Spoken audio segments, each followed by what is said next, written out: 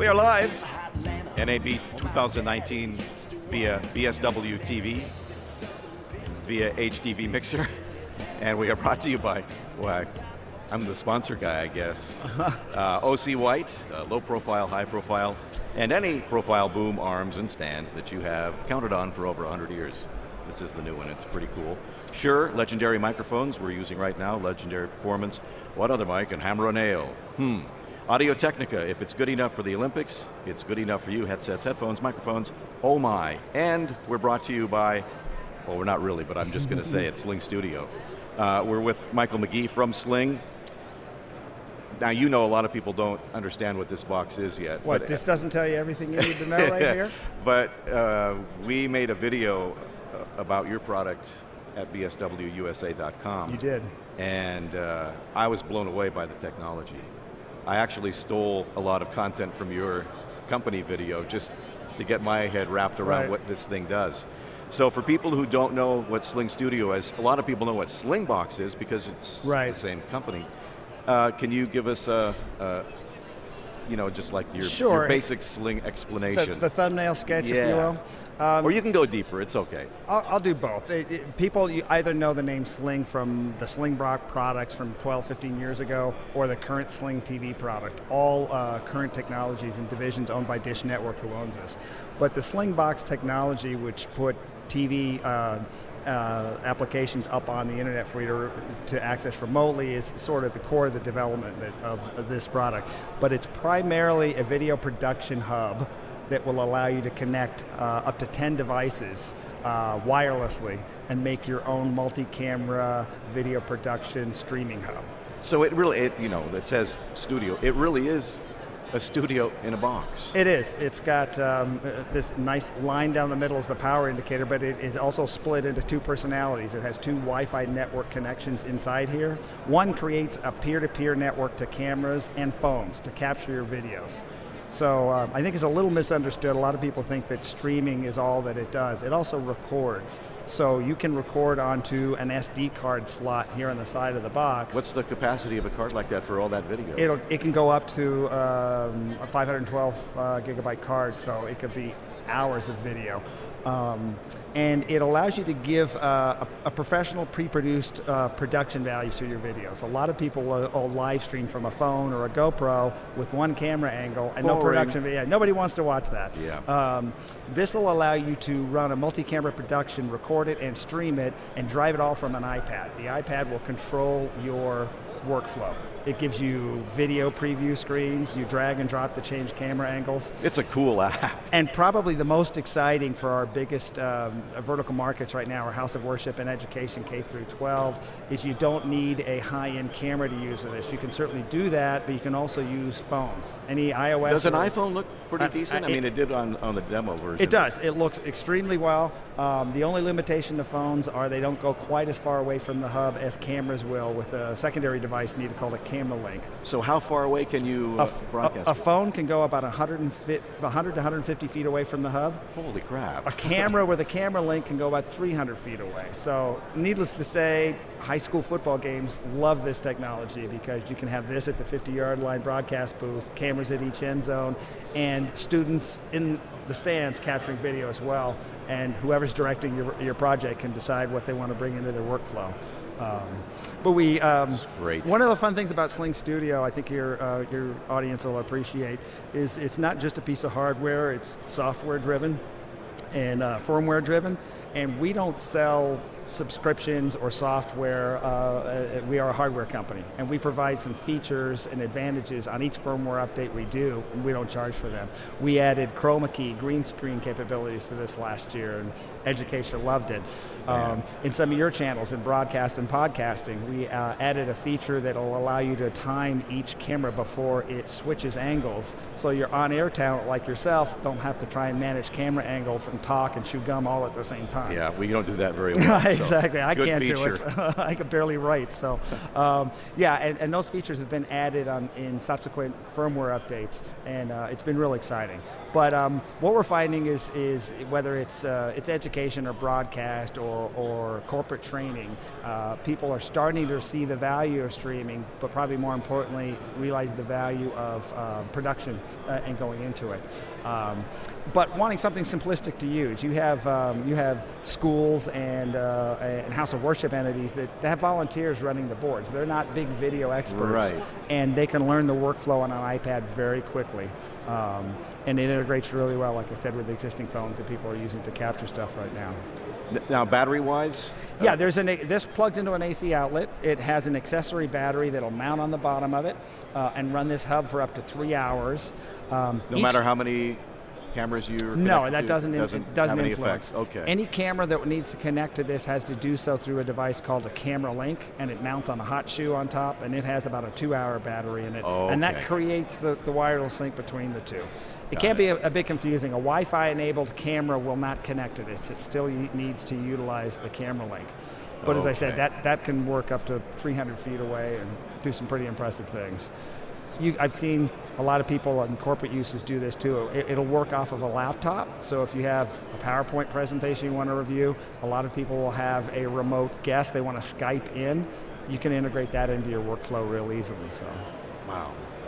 But exciting and portable. So yeah, I just can't believe that you've packed everything into this.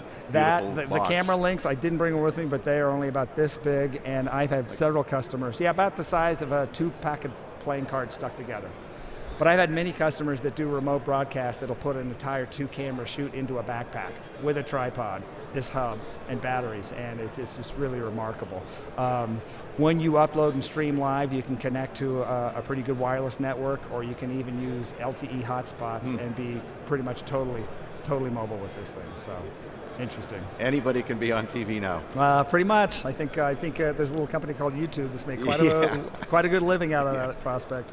And you can do this anywhere now. Yeah, pretty much anywhere. That's the cool part. And again, you can do that with the phone in your pocket, but it's going to be limited. That's why you're pretty much better off with a 30-second clip.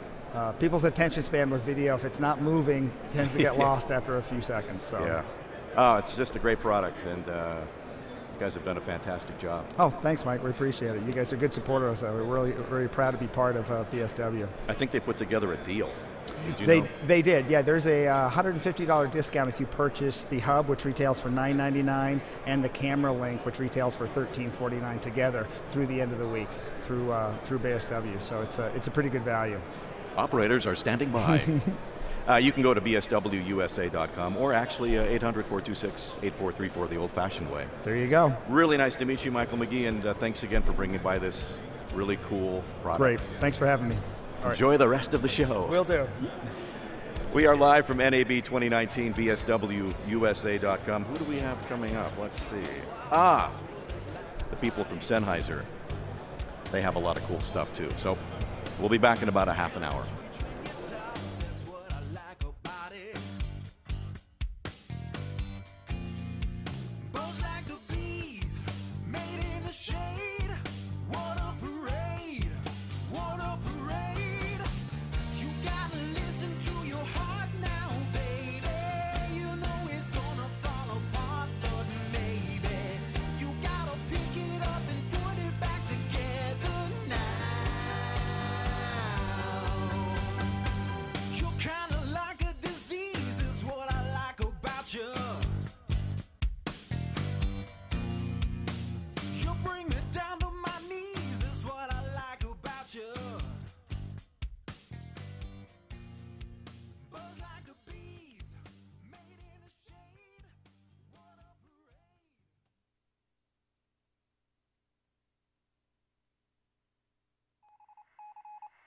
Hi folks, Mike West here for BSW.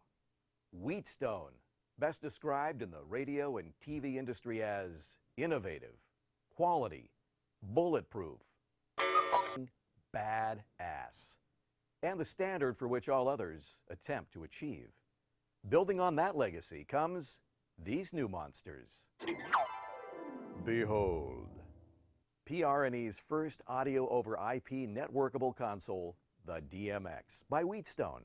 Utilizing a WheatNet IP protocol-based network and engine, the DMX is the first PRNE console to offer audio over IP networking and expansion, giving the user speed and flexibility to have a complete self-contained setup and the ability to add on without the need for an external switch. So let's check out the shiny new metal. DMX consoles come in two flavors, 8-channel and 16-channel. DMX puts a lot of radio control into a very small footprint.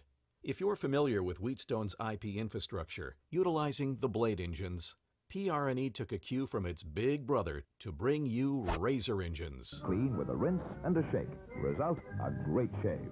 No, silly editing guy. These razors. The DMX is chock full of radio-centric features. Operates as a standalone production or on-air console with local inputs and outputs. 5-port Ethernet switch built into PRNE mix engine. No need for an external switch. WheatNet IP protocol with 1 GB connectivity. 4 program output buses. 4 event buttons for recalling entire console setups at the touch of a button. Talkback, and cue functions. Built-in timer. 6 logic I/O ports for network control. And much more. Well, there you have it, folks. PRNE. For more information, or if you want to live on the razor's edge with PRNE, shoot us an email or give us a call. BSW is here to cut the gobbledygook. The folks here are really sharp when it comes to radio. Slashing the competition, that's BSW. Getting right to the point. Don't cleaver us yet. We still have some more information.